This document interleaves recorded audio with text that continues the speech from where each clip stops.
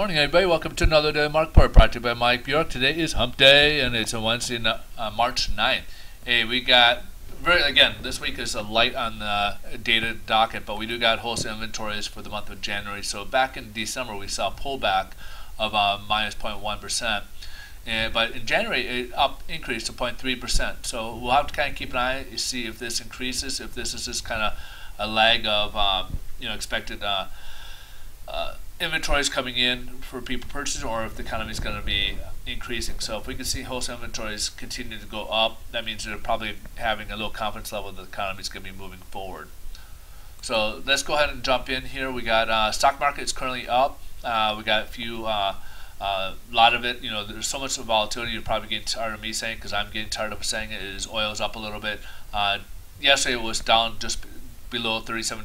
Now it's just up above $37. So the stock market's been really taking its cue from the oil market and the volatility of the oil market, which is kind of really dictating the stock market.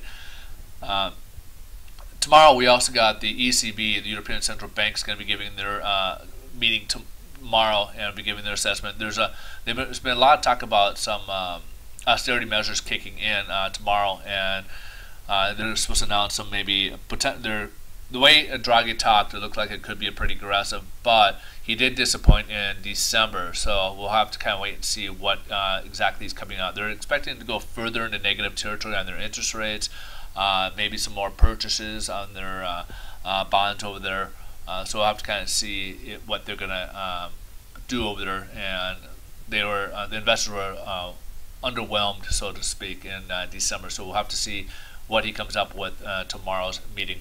Next week we have the Fed's meeting next week, so a lot of investors are going to be waiting to see what they have to say. They don't expect rates to go up this month, but depending on data, it's possible it could go up at some point this year again.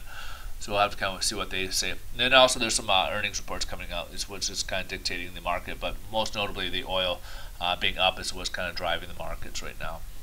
Bond market as a result, of course, pulled back a lot. We're down about 25 basis points right now. We're kind of hitting the previous lows. We're hitting the resistance level, as you can see those that floor at the two green lines there.